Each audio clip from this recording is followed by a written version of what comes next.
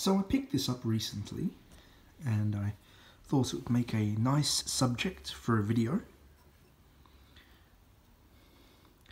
So what we have here is a rather unassuming silver beaker or cup or tumbler with a nice little round foot and a neck.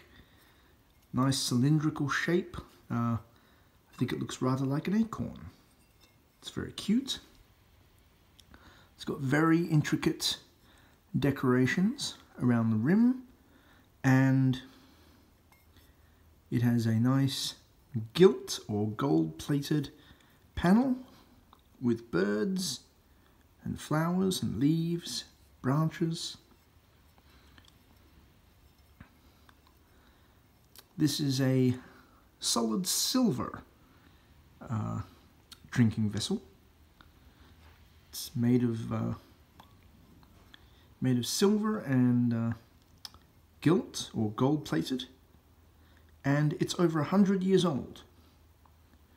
Now, if this was English, it would be fairly unremarkable, I think. But this is not English.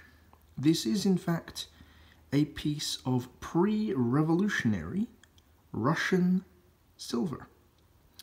That means that this is an antique, and it was made in Russia, in Imperial Russia, before the Soviet Revolution of 1917, when the ruling Romanov family was deposed and the country fell under the grip of the Soviets, under the grip of the communists.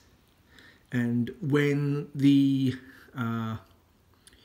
country fell to communism, then all the silversmiths, all the jewelers, all the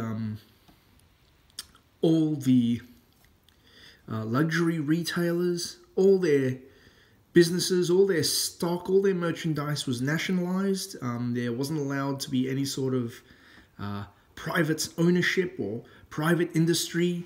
Everything was owned by the state, and a lot of the Russian silversmiths either were rounded up, or they had to work for major national companies, or they fled Russia and they moved to places like France or Germany or Britain, or they moved, some even moved all the way to China.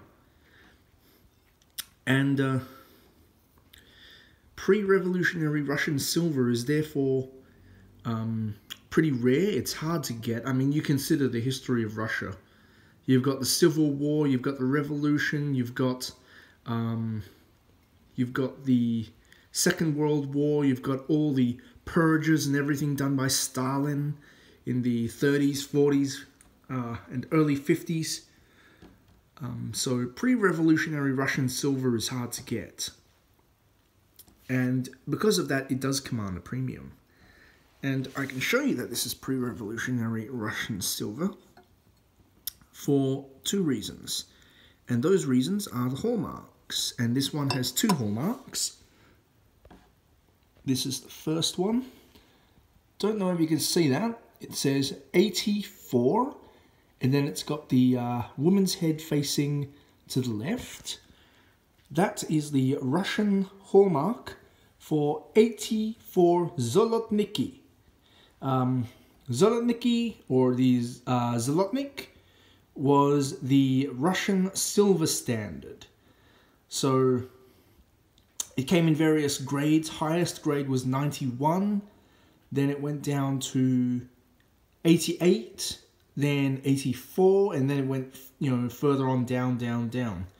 I believe in the 1700s, the lowest grade permitted was 84. And so all Russian silver kind of varied from 84 to 91. So 84 zlotniki is 87.5% pure silver, with the rest being copper. and then it slowly goes up from there. So you've got like 88 zlotniki is about 900 silver, and then 91 is like about 92-93% silver, which would be the closest equivalent to British sterling silver. Houses like silver and jewelry making houses like the house of Peter Carl Fabergé, they only used 88 and above, but most Russian silver kind of varied between 84 and 88. So this is 84. And this particular mark was introduced in 1899. And then if you turn this over, it's got the maker's mark. And just like in most countries, most European countries, the maker's mark is the maker's initials. So here we have, this is a Russia uses the Cyrillic alphabet. So what you have here is the Russian AF for Alexander Fuld.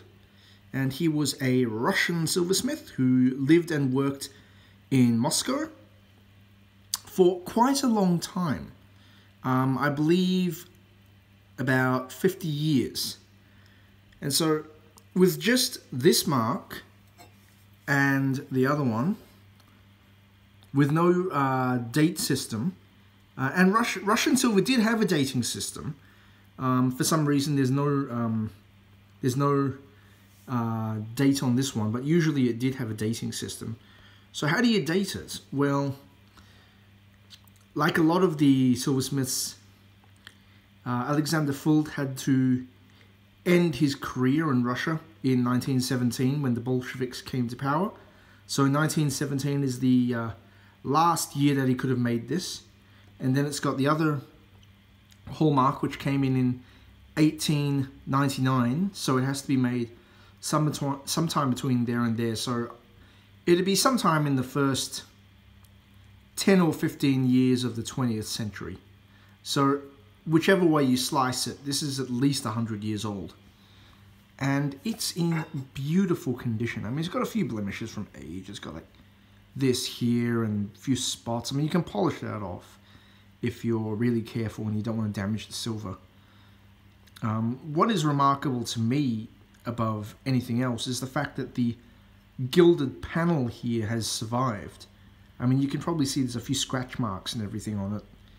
Like I said, this thing is 100 years old.